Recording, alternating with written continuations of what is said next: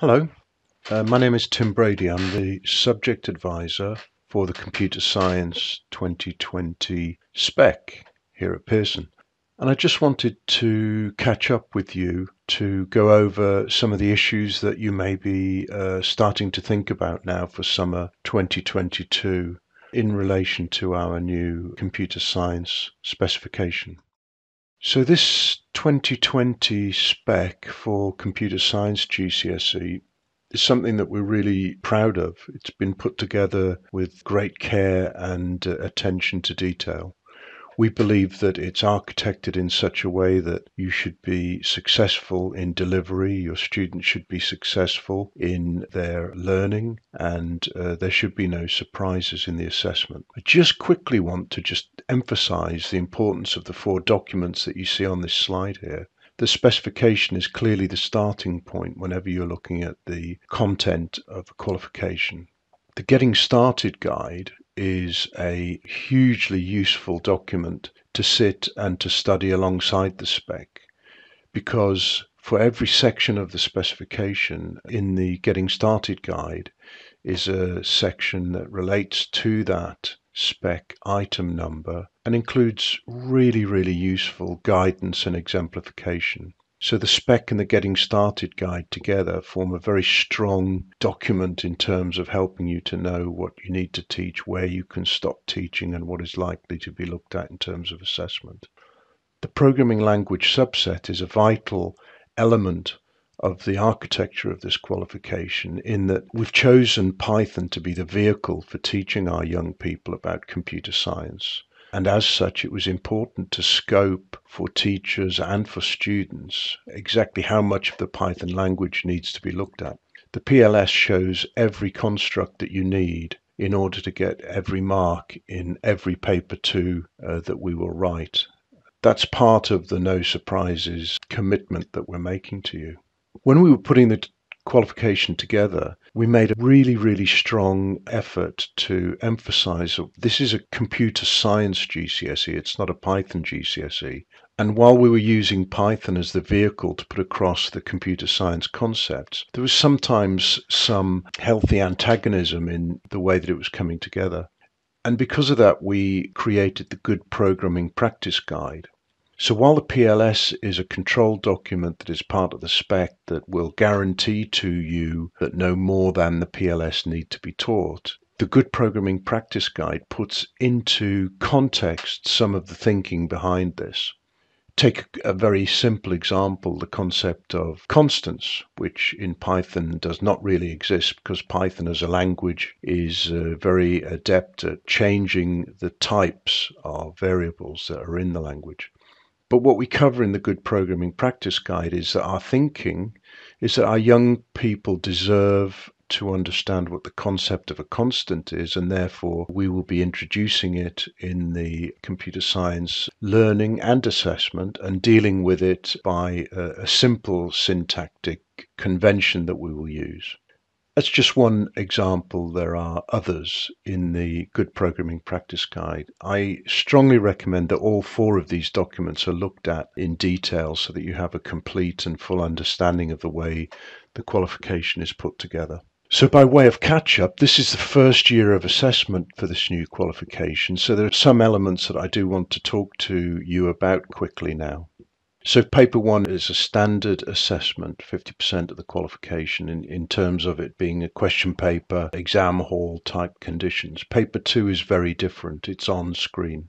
Paper 1, even though the exam conditions are normal, say, we have sample assessments for paper 1 as well as specimen paper 1's set 1 and set 2. So we have 3 sets of practice papers at the moment on the website. The sample assessment material is not permitted to be locked down, so it doesn't have silver padlock. So set 1 and set 2 of the specimen papers are very useful for you to be using as mocks and semi-formal in-house assessments and practice papers.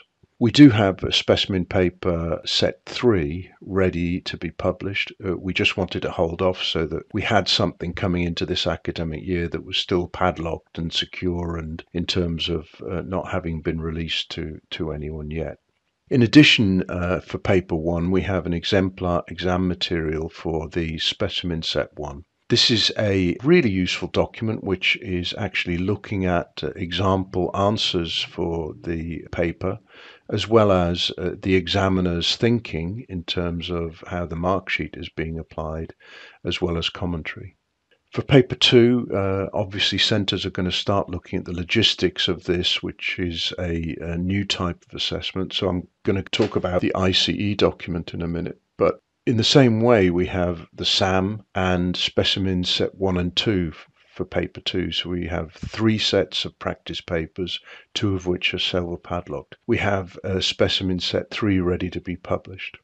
We also, for paper 2, have exemplar work for the SAM for set 1 and set 2 paper 2s already on the website. And again, this is examples of how students may attempt the questions, as well as showing how the examiners would apply the mark scheme along with commentary.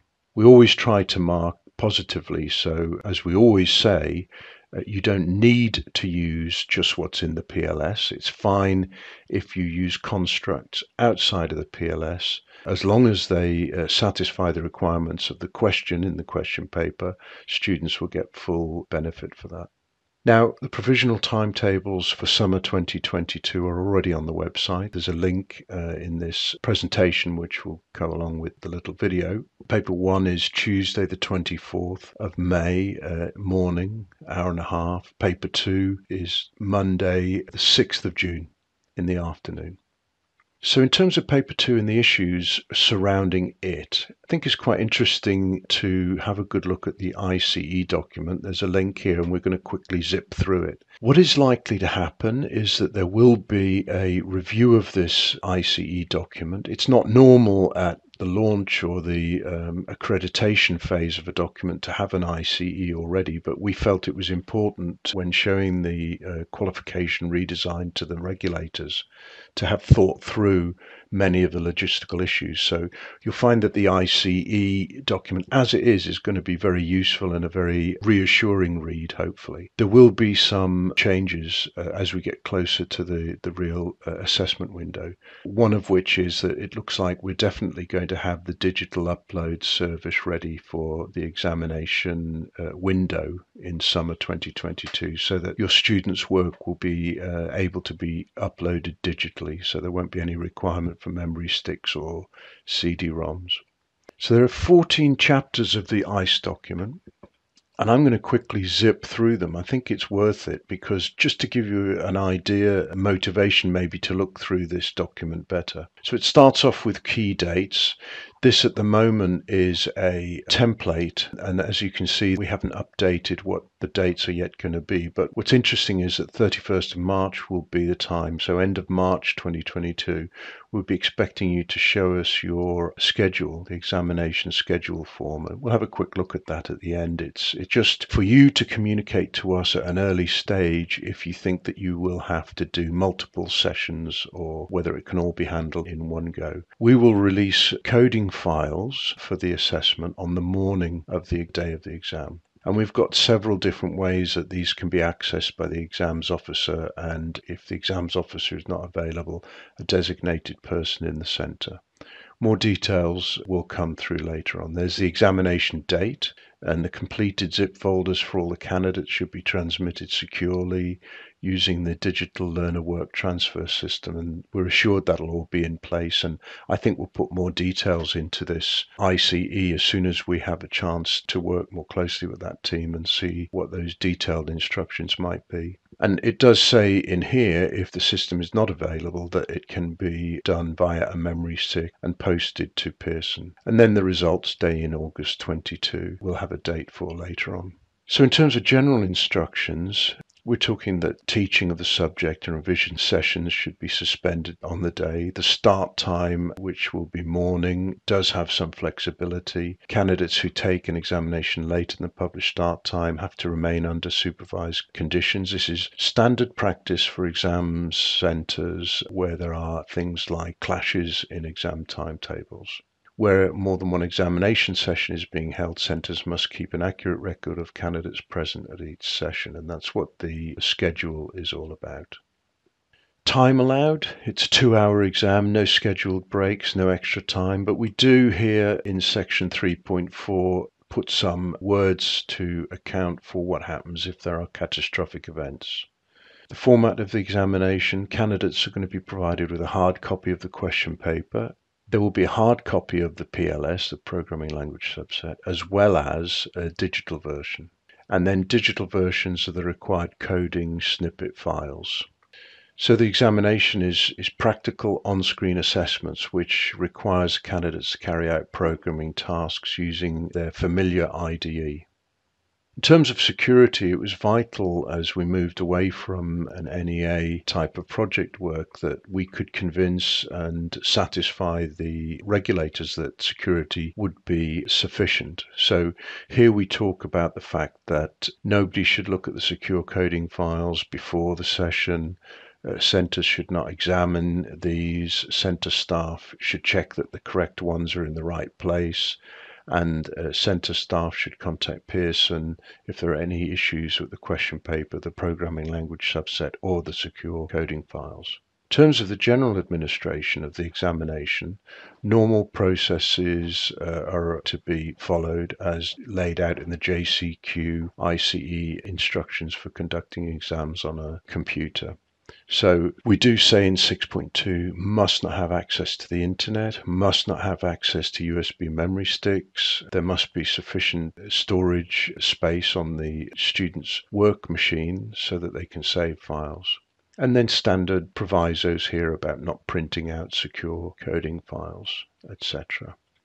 In section 7 now we talk about before the exam, and this is a really useful place to share with exams officers, your IT people in your centre, as well as the teacher, so that you know what needs to be done in advance. And the things that are in this section 7, like setting up the candidates' secure profiles and checking that the ID has been properly installed, is definitely something worth practicing and definitely can be done well in advance of the live session.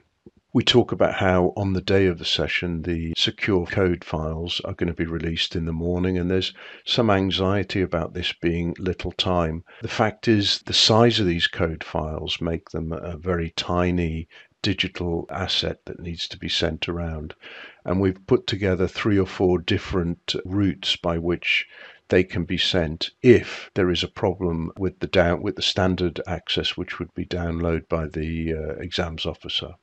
So do have a look through these. If it raises any questions or issues for you, just get in touch. And then we talk about after the examination, where the students basically would log off, stand up and leave, and then somebody, IT person, teacher or exams officer, it would be probably decided by your centre, would be then responsible for zipping up or archiving the work that the students have done, making copies of it, keeping maybe memory sticks with copies on it. Certainly archiving the candidates' user areas might be a sensible precaution, at least until after all the results and such have completed. So that might be good.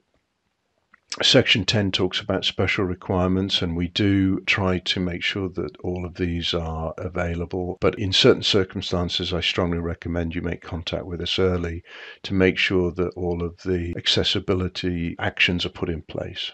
Contingency measures, we talk about what happens if there's a crash on a particular computer or a worst case scenario, a power cut, and how you can suspend the session and restart after things have been solved. Malpractice text there is pretty standard, and contact us. There's the link to the contact us page, and you can always email me at teachingict@pearson.com. or teachingcomputerscience@pearson.com.